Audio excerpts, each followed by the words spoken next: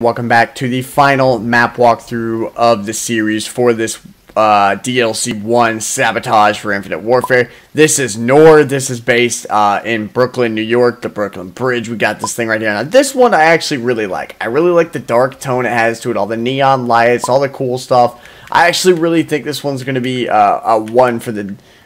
Really, like, sometimes Infinite Warfare pisses me off because we have this huge advanced movement system, yet we can't take advantage of it, and we can't go to places like that. Like, why would you put that in there if we can't go to it?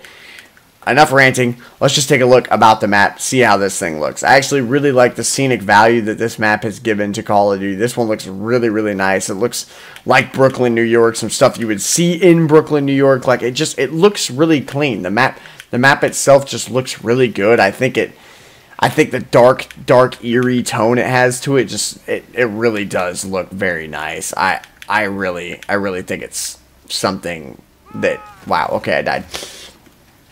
But I think it's something definitely pretty good looking, like the urban, like, distraught look that it has to it. However, we can't really do much with our advanced movement system. We got Yanks in the YouTube. Invite me so we can do a little game together. We can run these maps together. So if you want to, go check out his channel. But yeah, we're just taking a look about this map. I think this one looks pretty freaking sweet, honestly. I'm super excited for this one. I'm super excited to try this one out, play it a little bit, and see how far, how dominant I can actually be inside of this this map here. Oh yeah, this club. Look at this chick. Now this is a strip club. I can already tell. I can tell you that right here. This is a strip club. Let's see. Does it say anything on the outside? I bet you it did on the other side. Oh, look at this statue right here. You can't even get up there. Like, there's a lot of areas that you really can't get up to, and it's kind of a bummer when it comes to playing Infinite Warfare, because you got this advanced movement system. However, you really can't use it to its full advantage and what it was made for, to be able to jump around the map, leap around the map. I don't think this map pack was very... I don't think it was very good, honestly. Like, there were two good maps out of the whole thing. Afghan looked really bad. The Afghan remake looked horrible. It wasn't very well made. They missed a lot of key things.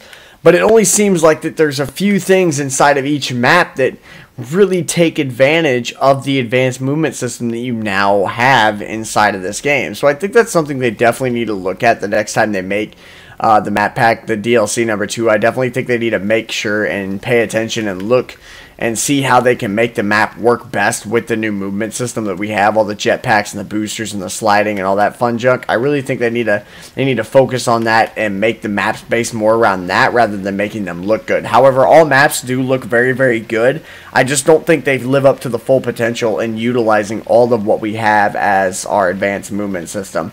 But that's enough ranting for today. I hope you guys did enjoy the video. I hope you guys enjoyed looking around Noir. I definitely think this one and Neon are my two favorites out of the entire thing. So, anyways, thank you guys so much for watching the video. If you haven't checked out the other map walkthroughs, make sure to go and check those out and smash the like button on those, as well as subscribe if you are new to the channel. And as always, let your light be infinite. I'll talk to you guys later.